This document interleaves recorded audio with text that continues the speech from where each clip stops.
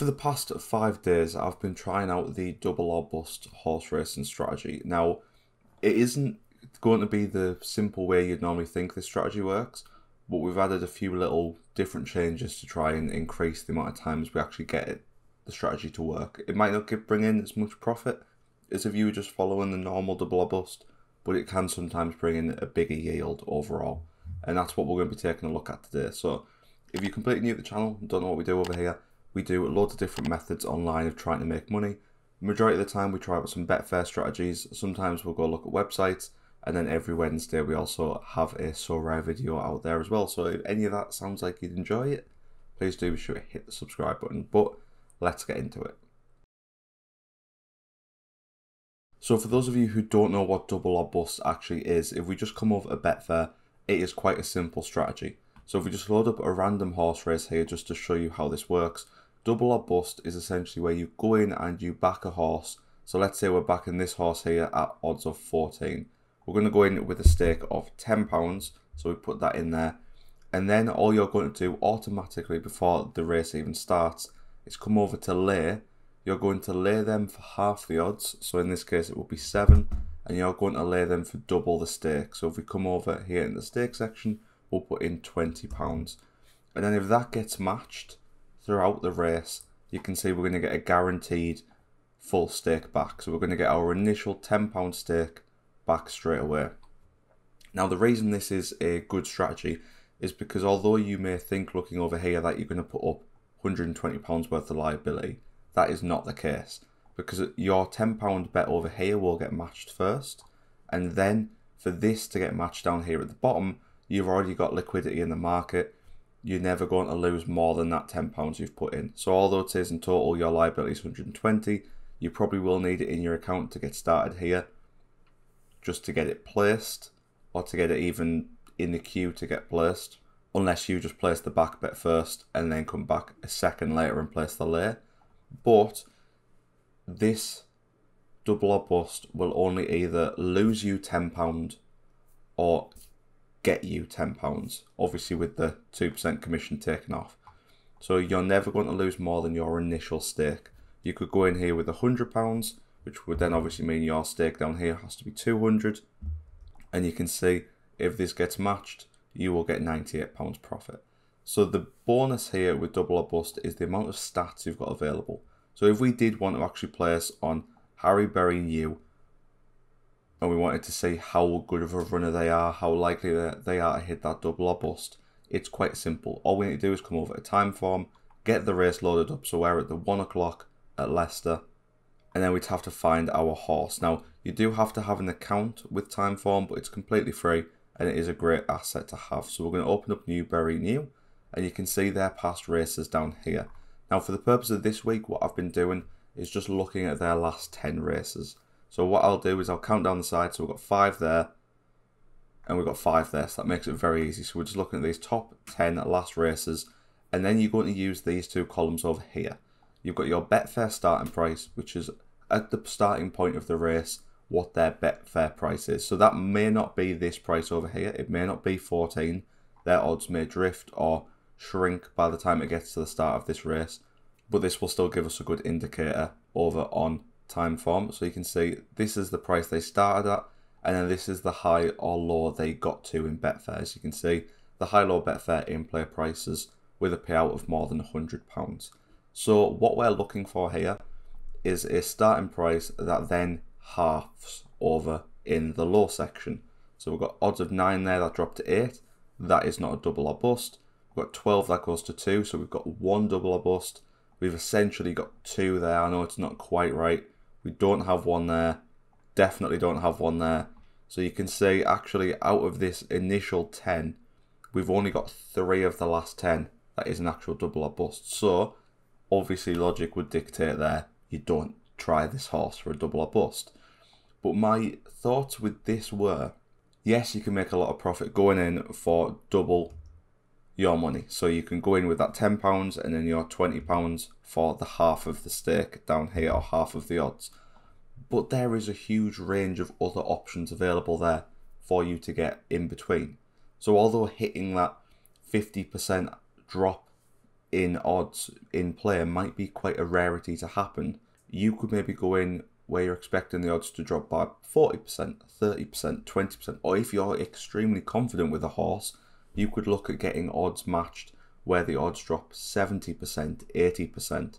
So what I've done for the past week is I've literally loaded up Timeform and Betfair, and I've looked through the races, and I've looked at all the horses that are racing, looked at their last 10, and made note of every single one of them. So if we come over to our spreadsheet over here, you can see which ones I've used.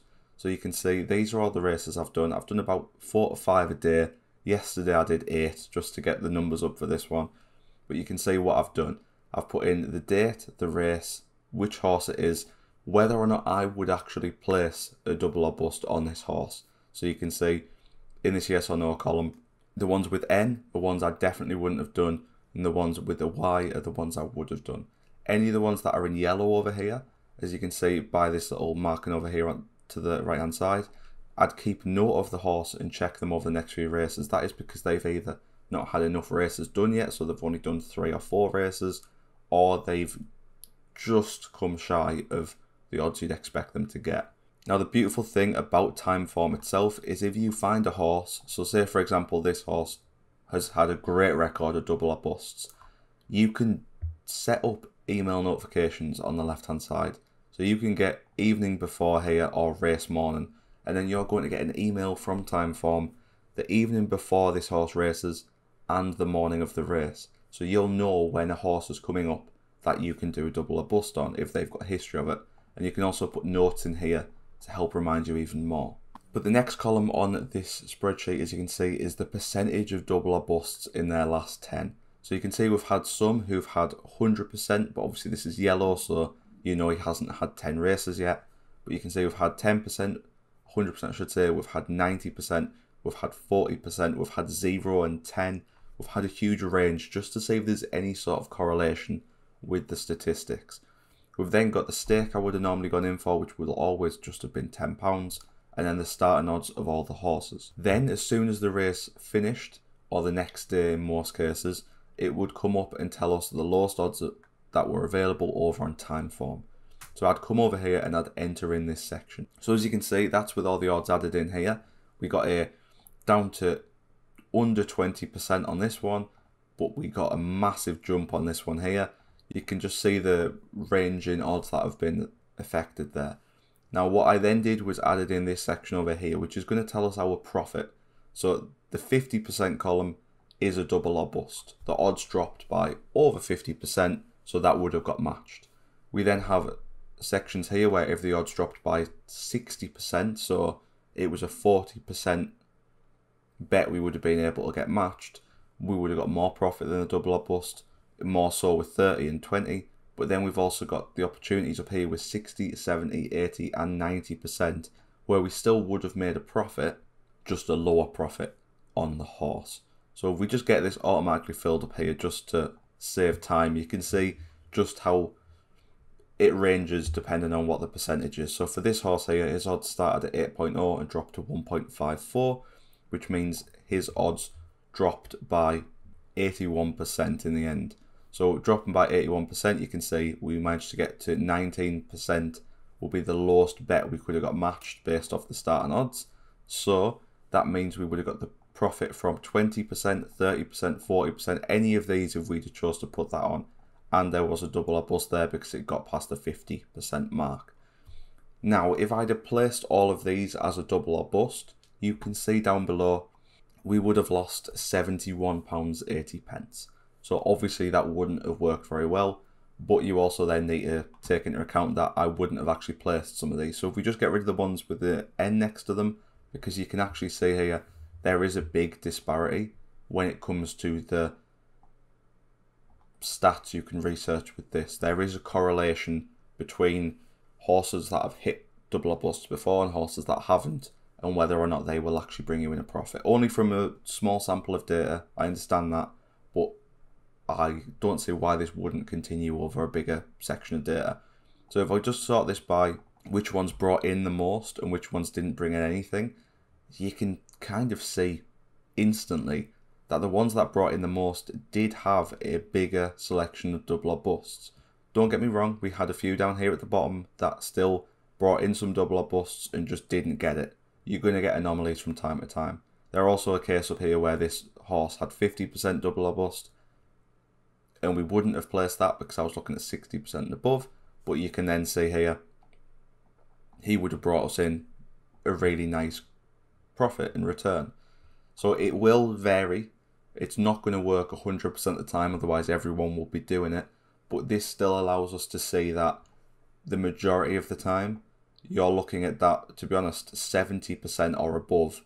Because if you see down here, these ones were both 60%. So before this little experiment, I thought 60% would be good enough. Apparently not. So if you just focus on that 70% and above even, and then we remove these two out of the equation, and then just get the races that we would have placed bets on, you can see the range of the profits we would have got. First of all, we would have got a profit in every single column. Regardless of which one we would have gone on to place, we would have got a profit on all of them. Even at the 90% mark, where we would have only made £2 because we only had one loss. So you can see that one's probably not worthwhile doing. But you can also see here the range of profits that are available. So I wanted to do this to try and learn before I got into doing double or bust myself, which is the best opportunity for profit. So if we just get scrolled in a little bit here, and I'm just going to include the actual percentage of double or bust over here from their last races, just to make it a little bit easier to look at a glance. So out of the last 10, this one got 100%, 90%, 67%, and so on. So you can see the double or bust itself, the middle of the round, the 50% drop, has brought in one of the bigger returns. It would have brought in the £38.40, which is the third highest return. So maybe after looking at this, from just this small sample, you can kind of see that it might be more opportunistic and might bring you in more of a profit if you actually went for either the 40%, if you are feeling a bit more confident, or the 60%. Maybe they are both better options than this 50% double or bust section. Now, if you wanted to do that, it does get a bit more complex. It's not just going to be as simple as halving the odds and doubling the stake when it comes to placing your double or bust. It's going to be a bit more complex, but I have got a little quick way of working it out for you, so don't worry about that too much. But as you can see, if I was to have done all these horse races that I said I would have done at the start of the week with a £10 stake, or even down here with a £100 stake at odds of a 60% drop, we would have got £776 returned.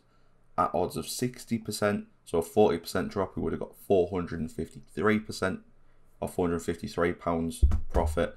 And then at the 50%, we would have only got the 384.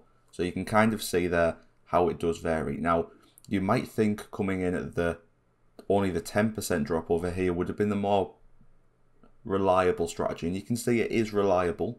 You do hit that the majority of the time when you've done the research, but it only takes one there to completely wipe out your profit. So that is definitely not worth doing. There is very limited risk with that one, but there is also very limited reward if it just doesn't come in once or twice. Even arguably, the next step up isn't ideal. I think if you're looking at this as a potential strategy for you to do, that 40 to 70% is really where you should be aiming to use and utilize. But then your own criteria after that is completely up to you. But let me just quickly show you then how you can decide what odds to go in at when you've got your race predetermined. So if you're looking at a race, for example, let's just get back to this 1 o'clock at Leicester. If you want to place a bet on Get By, it is really simple. You've got 10.0 odds there. You know what you're going to have to lay at. So say you wanted to go in at this 40% drop, a 40% of your total stake there, 40% of your odds that you're starting at, then that is very simple because you're just going to go in at odds of 4. There is no other way around that. It is just that simple. You've got a 60% drop off. You're doing 40% of your original odds. So that is 4 compared to 10. Then you might be getting a bit more confused as to how much to put on. So for example, we'd start with a £10 stake there, and then we'd want to get our profit guaranteed to be that £14.70. Now you can just sit here and play around with it and edit things around, but the quickest way, I don't know if anyone else has found a quicker way than this to do it. If you have, please do let me know. But I'm just going to come over to match betting blog, which is the free site you can use, which has a match betting calculator on. I'm going to put my back stake in here of 10 and my lay stake down here of 4. I'm then going to put in my odds of 10 down here as well, and my lay commission of 2%. And that's going to give us a rough little amount we can put in. So you can see it's telling us to lay £25.13.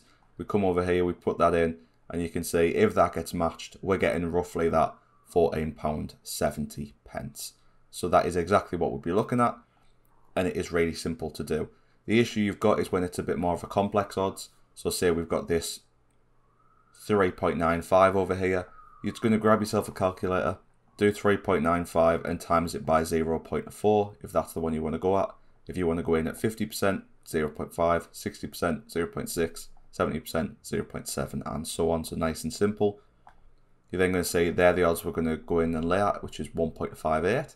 So we're just going to get that selected down here, put that in. Again, put in our £10 stake over here, copy our odds over to the match betting calculator. And again, it's going to automatically tell us down there what lay stake is required. So it looks like it's pretty standard and pretty simple to work out when it comes to the £23.32 for the £10 stake. Now, of course, it's not going to be exact with changing odds and looking at things in different variables and everything like that. It's not going to be the same amount every time. You can see it's going to be roughly around that mark. So we've got there £15 if the horse doesn't win, £14.52 if the horse does win. It's going to be roughly around that £14 mark. It's not going to change too drastically. You can see that even if you go up to odds of 400, if you were somehow managing to find a horse with that high odds, it drops down to 160 after you do the 40%. You do the little calculator over here on match betting blog, and then you can see again over here, it's £14.70 profit or loss for the 40% mark. But that is pretty much it for this video. I know there isn't too much of back research here, but I still think it is a valuable little amount of data to have. You can see that over the course of these, it did match in terms of profit. We only had 3 disparities down here at the bottom, or 3 anomalies, but again, that's taught us that 60% maybe isn't worth it, and we should bump ourselves up to 70% and above. And if we'd have bumped ourselves up to 70% above, as you saw from before, if we just take out these two, or even 65% and above by the looks of this, we would have got a huge profit on the 0.4. And you can see anyone that is 65% and down, we very rarely hit it and got a profit. So although it wasn't a huge amount of back research and data to look at, it kind of does automatically there show us some quite good returns and shows us quite a good trend in the data. But let me know down in the comments if you're someone who used double or busts. Let me know what you kind of look out for. Let me know if you've switched or strayed from that 50%. Do you now do that 0.4 or the 0.6?